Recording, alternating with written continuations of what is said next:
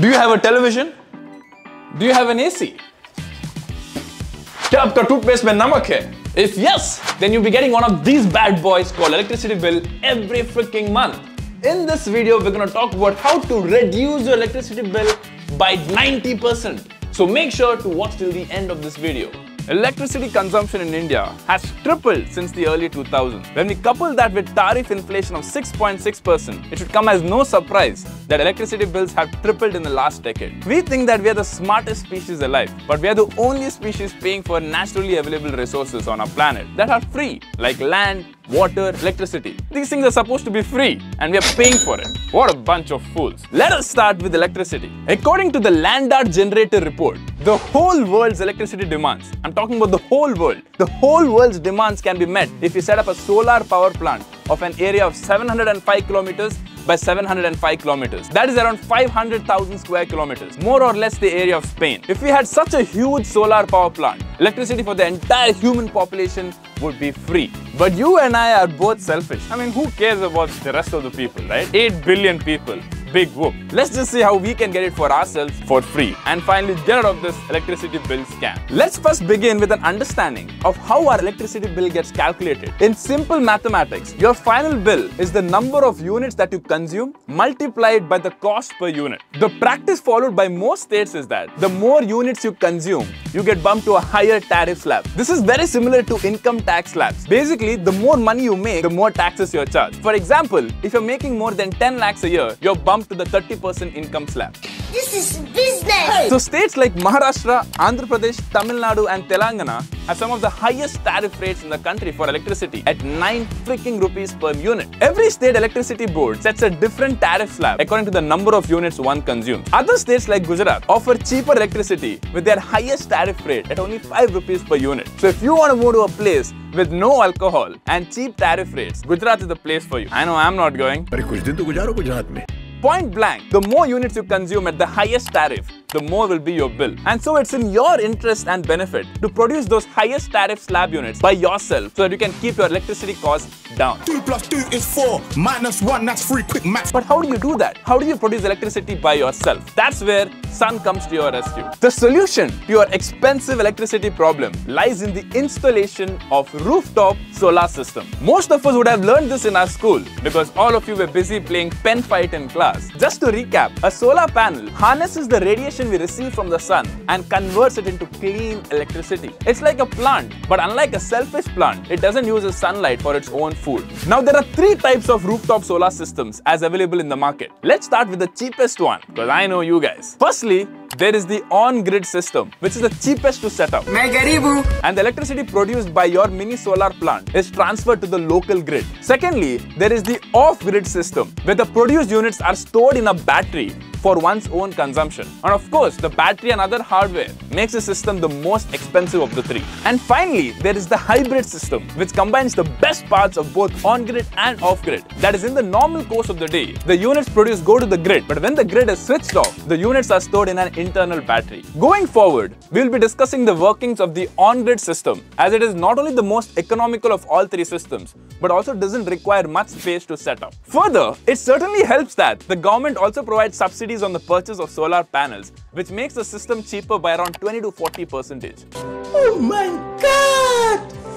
Wow! Alright, so now you're convinced about setting up a solar system. But what should you know before setting it up? You need to know 2 things. The primary requirement is setting up a solar system in space. No, not that solar system. This one. Essentially, you need a shade-free area like a rooftop. Now, a 1 kilowatt-hour panel takes up approximately 10 square meters of space, which is the size of a typical bedroom in a 2 BHK house. So not very big, but not very small. Then there's also AMC, or annual maintenance contract. That's about 3,000 rupees per panel. All put together, the cost of 1 kilowatt-hour panel comes between 60,000 rupees to 1 lakh. Now I know you must be thinking this is a lot of money, but wait till the end of the video to understand exactly how it can help you make more money than the amount of money that you're spending. In addition to the cost, the solar panels will also have a natural degradation in efficiency, which is around 0.5% annually. This brings the general life expectancy of these panels at 20 to 25 years. Other than the cost, another question people often ask is how many panels do I really need on my roof? Well, simply, the answer to this question is a combination of the area available to you and the units you consume, and to some extent, the highest tariff rate in your state, which is the number you're trying to replace with your own electricity produced. Now that you know the basic components of the solar system on your roof, here are the calculations. First, figure out how much shade-free area is available to you. Secondly, determine how many units are consumed at the highest tariff rates. For this, you have to go through your electricity bills and find out for yourself. And thirdly, use this tool that I have linked in the description down below to see how many panels that you require to substitute those higher tariff rates. Let's take an example. I pay around 4,500 rupees per month for my electricity bill.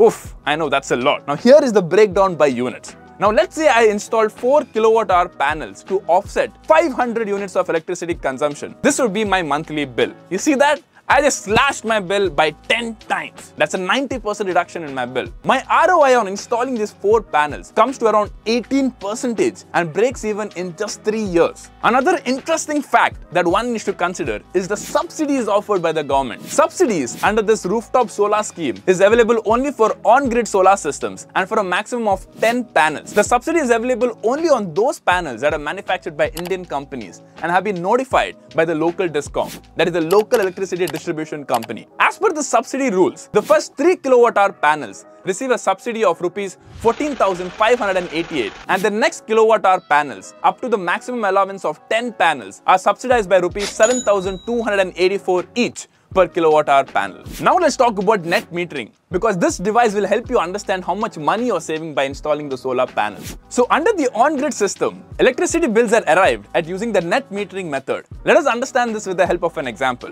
Under the net metering method, you only pay the bill for the net of units consumed by you, that is imported units, minus units exported to the department, that is the units that you produce using your solar panels. So basically, you pay for the net amount of electricity that you're consuming. Now you can understand why we're only optimizing for the units at the highest tariff rates. Because even if you produce a lot of units, if you're only optimizing for the lower units, it's not going to make much financial sense for you. So only install enough solar panels to reduce your bills at the highest tariff rates. So now you know that you can save a lot of money by installing solar panels. But exactly how much money? Let's understand this with the help of an example. Let's assume that there are 300 sunny days in a year. And since a 1 kilowatt-hour panel produces 5 units a day, we get around 1500 units in a year. As we can see here, the rate of return is different for different unit prices. Essentially, lower the tariff rate, lower is the return on investment. Which means if you're producing units to offset the lower tariff rates, you're not going to get much benefit from your solar panels. Remember, I told you that your electricity bill is dependent on how much you consume. So if your electricity consumption is such that the average tariff rate is 5 or less, then it wouldn't make much sense for you to invest in a solar system. In fact, we have also calculated the break-even year at different unit prices, which has been calculated by assuming that the saved electricity cost every year is reinvested at 11% post-tax returns until the useful life of the panels, which is around 20 to 25 years. Okay.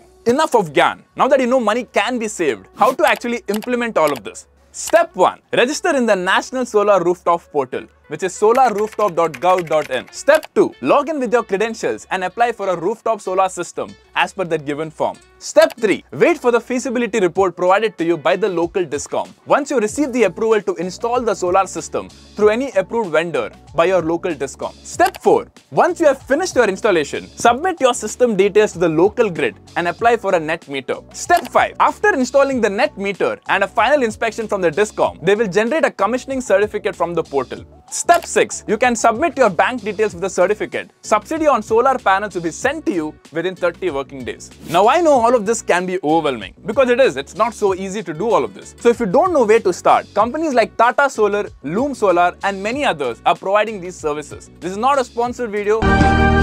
I'm just naming some of these companies will help you to implement all of this. So the next time your dad yells, "Bijli ka bill tera baap bharega kya?" show him this video and tell him that you already got it covered. If some of you guys have already installed solar panels, I would love to hear the pros and cons of your experience in the comment section down below. That's it guys. Thank you so much for staying till the end of the video. If you learned something new, smash that like button and subscribe to my channel. I will see you in the next one.